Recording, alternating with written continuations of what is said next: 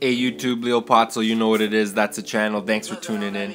Guys, today's going to be a video on a new client of mine. I'm just heading down to the city right now, you can see here in the video.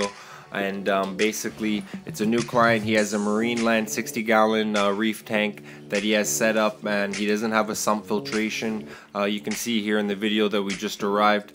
There's no sump filtration, and that's what I came here to install today, is to have a sump filtration. The tank is drilled here from the bottom of the tank with two bulkheads at 1 inch.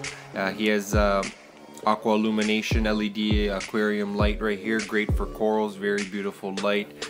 There's the overflow box, just a brief look at it. So here's a 24 by 24 60-gallon tank, guys, and it's a saltwater coral reef tank.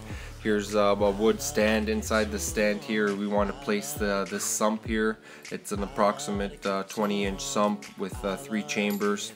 So for us to do that, guys, we got to basically connect these two bulkheads right here into the sump. One of them is going to be the drain, one of them is going to be the return. So for us to do that, we got to drain the tank here. We're going to drain the tank about 3/4 of the way of water. Pull it away from the back wall because the stand or the sump will not fit inside the stand from the front door here. So we got to basically empty out 3/4 of the water. We're going to save that water, put it back inside the tank, and from there we can pull apart or pull the stand away from the wall, and we can insert the sump here like we have here in this part. So you can see I've already started to connect the return pump. This is a submersible return pump. It's an ehim, and basically I have it connected here via some PVC fittings as well as some tubing and a valve. So that's going to be sitting in the last chamber inside the sump. Now we got to basically to get connected is the drain. Okay, you can see here in the sump filtration underneath the stand, we got the sump installed as well as the return and the drain. We're starting to fill up the sump via the overflow box. We're just filling up the tank back with water via the overflow box, and it's coming down here through the drain.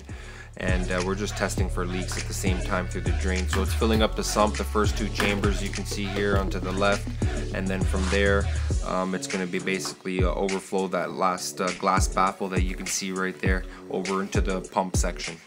So once we fill this up and got the tank back full, we're going to turn on the pump and see how it looks underneath pressure. So there you go, we got the pump back in action, plugged in. We got the sump actually working right now. The drain is draining the water and the pump is pumping the water back up to the tank. The valve is fully open. By the looks of it, this pump, it looks like we could have used a little bit more of a stronger pump, so that's something that my client might look into in the near future. But for now, this is what we rigged up in his sump filtration. Before, he was just running a Deltic skimmer, Deltic 400 skimmer that hang on the back of the tank, on the display tank.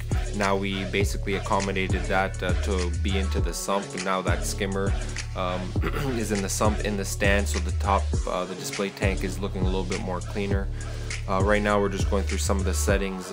He's showing me the settings of the Aqua illumination LED lighting here, of daytime lighting, nighttime lighting, and just the effects. A little bit of more green, more red, more blue. So it's quite nice light. It is quite powerful.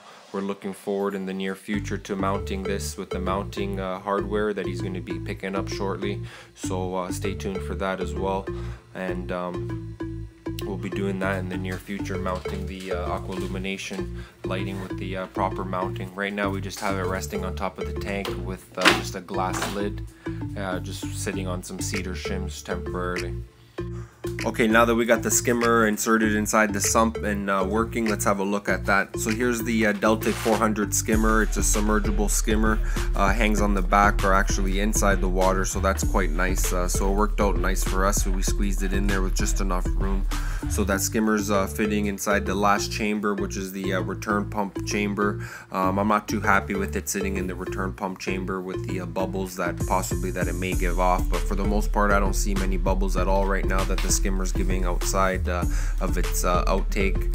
So for the most part, it looks like we should be okay. So guys, here's the tank. We got the lights on, daytime lights. Say thank you very much for watching the video, guys. It's a 60-gallon saltwater tank now running with the sump filtration filtration system. Now with that sump filtration, you can hide you know, any equipment that would be normally in your top display tank, and you can have it down inside your sump, such as heaters and your skimmer, as you saw there. And basically just a nice cleaner setup, and you'll have a better filtration system, in my opinion, with the sump. So guys, thanks very much for watching. Leopazzo, you know what it is. Stay tuned, subscribe if you haven't subscribed, like, share, comment, let me know what you guys think. Alright guys, Leopazzo, you know what it is. Till next time.